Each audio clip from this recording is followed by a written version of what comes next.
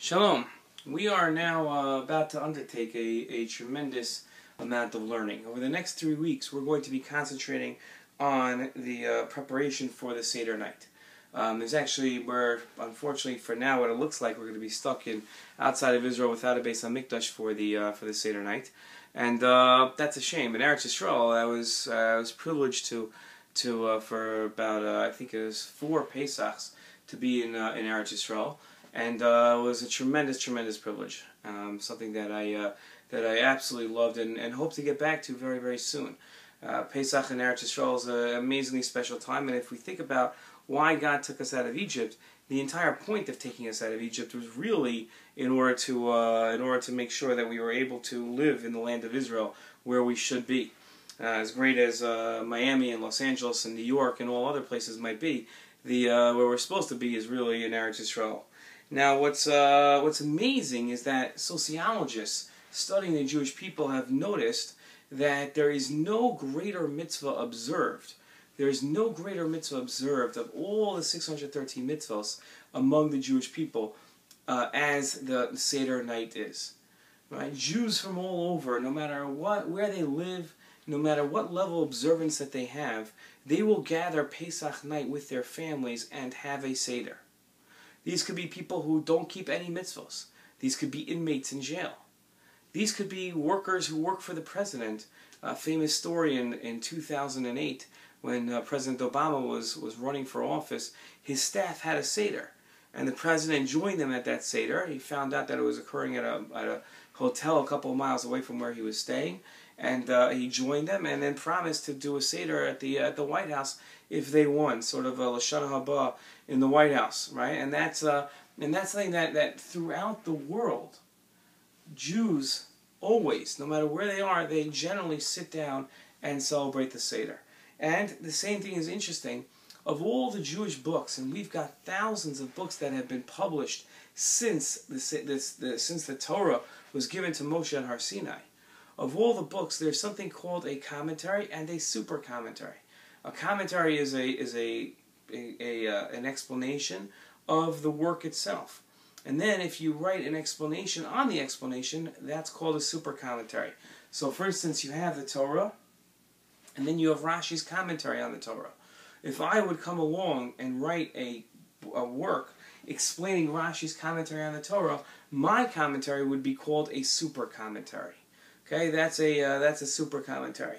So, of all the works that we've published, and we have commentaries, super commentaries, we probably have super commentaries by this point on different works. Right? I'm standing in a room. I'll pan the room a little. Hopefully, I won't be knocking down the room. But this is my study. I don't know if you've ever been in here, but this is my study just to show you just the amount of books that I have. And I have books all over my house. These are just the ones that I frequently use around my house. I have the ones that I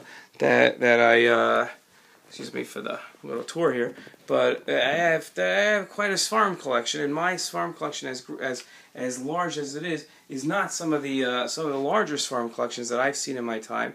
And of all the books that are written, all the commentaries written on books, the number one book that we see commentaries and super commentaries written on is the Pesach Haggadah, and it begs the question as to what is so special about this festival? What is so special about this night? Jews who don't keep the laws of Pesach, whose house are full of chametz, who don't keep kosher, who will make sure to go out and eat chametz on Pesach, will generally sit down for the Seder.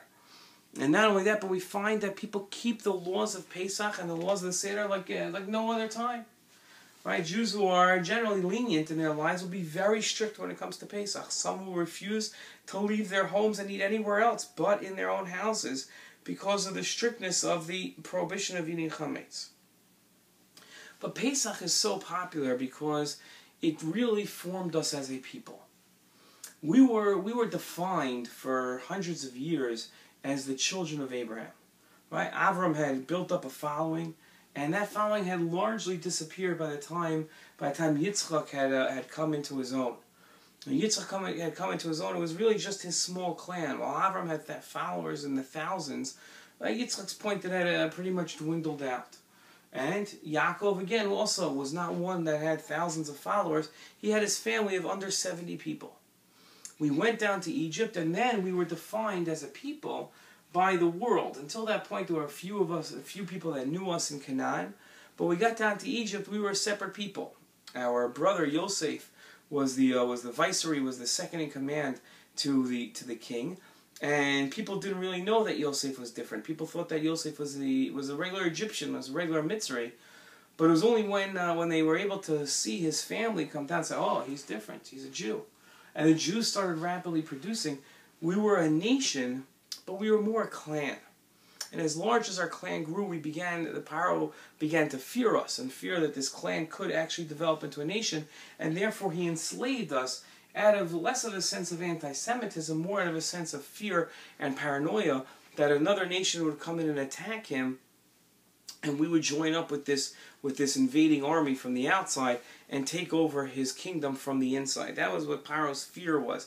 It was ungrounded, it was unfounded, but that's what his fear was, and that's why he decided to enslave us. Now, that did give us a sense of peoplehood. That did give us a sense of a nation. But we didn't really come into our own as a nation with our own purpose and our own reason to go forward until we were freed. At that moment when we were freed, when we were emancipated, when we went from slaves to free people, something that we can't picture what that moment was like. We try to relive it at the Seder night. We try to re-experience it and project onto what that must have been. That formed us as a people. Freedom, it was the pinnacle moment of our peoplehood until we got to Har Sinai. Freedom is more than just being able to know what you can and cannot do and be able to determine what you can and cannot do.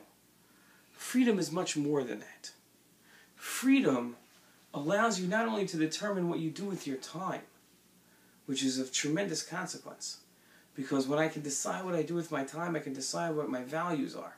When somebody else, what we spend our time on is a reflection of what we think is important. If I spend 8 hours a day playing basketball, then what's important to me? Basketball. If I spend 8 hours a day learning Torah, then what's important to me? Learning Torah. 4 and 4, I see them as equal. Right? How I spend my time is important, but when someone else determines how I spend my time, when I'm a slave and I don't get to decide my own time, even in a job, I get to determine my own time because I can always walk away. I can always say I quit. Right? So that's different than slavery, where my master is determining what I do with my own time. That's something completely different.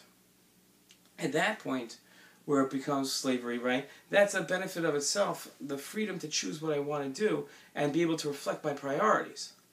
But freedom really is more than just choosing what I can do with my time. It's being able to determine my destiny. And the Jewish people, for the first time in their lives, experienced the ability to determine their own destiny when they were let out of Egypt. And I think that's the reason. The ability the ability to determine one's own future, one's own destiny, one's people's own path. I think that gives us a sense of who we are. And Jews for millennia, it's been 3,000 years since the moment when Paro screamed and told us to get out and leave before all the firstborn, including him, died. 3 millennia, 3,000 years since that has happened. A little over 3,000 years. Since that great pinnacle moment, Jews have always come back and identified with that moment. And they've retold that story. Because it's the pinnacle moment in our history. No matter how observant or lack of observant or how assimilated a Jew has become, they've always come back to the Pesach night. Because that night determined and set forth who we are and who we would be forever. That, in my opinion, is why Pesach has played such a central role. What we're going to be doing over the next couple of videos in this coming week is we're going to be visiting the Seder night. And we're going to be explaining what is it exactly that we're doing. What's the nature of the mitzvah of what we call Sipur Yetzias Mitzrayim, of the telling of the Seder night. That's what we're going to be examining over these next couple of videos and these next couple of days until we have Shir at the end of this week. And I hope that you'll come and join me on this journey, this wonderful, glorious journey of understanding what it is exactly Kadosh Baruch Hu had in mind when he said, V'gara tel abincha, tell your children about this day. Zachar es ma she'asa, right? Remember what Kadosh Baruch Hu did for us in Mitzrayim when he freed us. We have to understand exactly what our obligation is. To understand that Seder night is not just a festive night. It's not just a night where we sit for hours and hours and tell the story. But it's a night where we can intimately relate to our Creator, intimately relate to our past and our identity. And the nature of that obligation of that night will become clear to us over the next few days. Can't wait.